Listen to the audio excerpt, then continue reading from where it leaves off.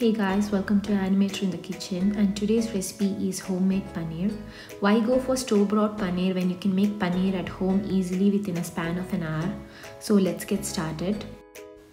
Take a pan or kadai and add 1 cup of milk with 1/3 cup of milk powder to it. Mix it really well using a whisk so that there are no lumps in it. Now place the pan on flame and switch the flame to medium.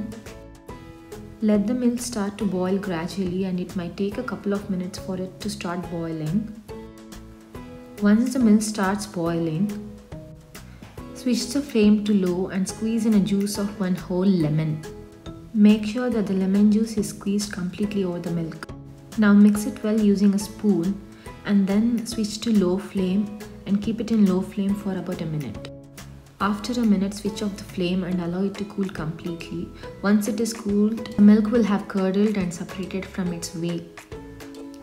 Now strain the paneer into a cloth and separate it from its whey water, and also wash it once with cold water as it removes the sourness of the lemon in it.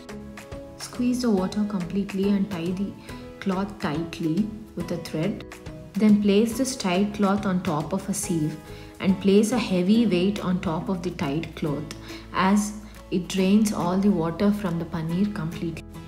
Keep it aside for an hour.